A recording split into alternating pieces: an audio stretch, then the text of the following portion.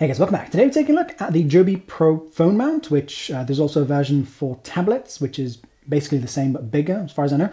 And then this is now connected to a GorillaPod, which you can get together with this, but I'm sure you can buy this separately because this, just disconnects and it's just connected via a standard photography 1/4 inch screw. And this is the best phone mount that I've used. It's by far the strongest and just really nice and easy to use and holds onto the phone really, really well. And so it connects like that. So that both locks this or brings that up and down and adjusts the tilt so that you can tilt the phone like that. And then that locks both of those. And then here there's one for tilting like that. But this is with teeth here, so you can hear that that has just specific places where it can lock. What that means is that you don't have unlimited options for tilting. You sort of can move it up and down in little steps, which I don't like that. Even though in theory that is stronger, but how strong do you need the mount to be to hold a phone? And so that wouldn't have been my choice, but it works fine. It hasn't been a problem. Just, if you want to make tiny adjustments, then that's not going to do it very well. And then what I would say is I would definitely prefer something like the previous ones, which were just a bullhead. So here's one of the smaller ones. It's got the same size GorillaPod there, but this is one of the versions that has an included bullhead that's not removable, so it's just part of the tripod.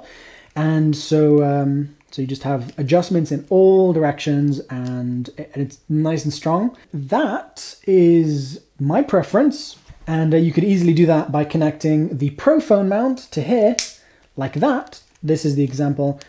This is Joby's previous older phone mount, which, by the way, is still a good option if you want something that's super compact that fits in your pocket. Then this one is super, super, super tiny and portable and is actually still very good. But if you want something that holds on really well, then this one's better. And you could easily connect this one to there on top of that. So you could easily have both of those, but it becomes quite a large thing because you've got one mount there, one adjustment there, and then another one there. It's not a problem, but I don't know, it's a bit large that way. Now over here with the place where it holds the phone, there's a nice size there, really nice sort of clamp. When I first got this, this was getting a little bit stuck, this thing right here, but after a few minutes it sort of loosened up and it's fine.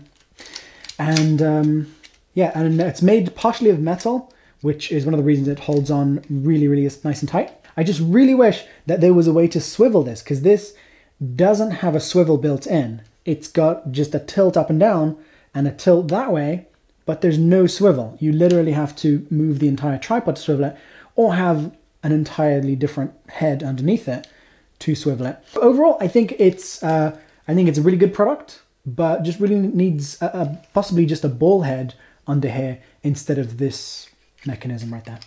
As you can see, one of my uses for it right now is it holds my phone really nicely, and then I put that on a GorillaPod, and then that's connected to my camera so I can see what I'm doing, because my camera has no flip screen, because someone there said, no one uses a flip screen. Who needs to see what they're filming? Someone actually said that, I'm pretty sure.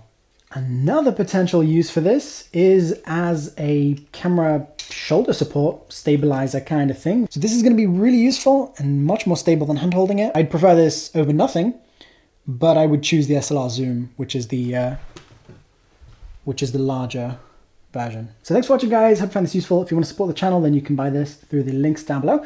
And I'll see you guys in the next video. Don't forget to subscribe. Bye.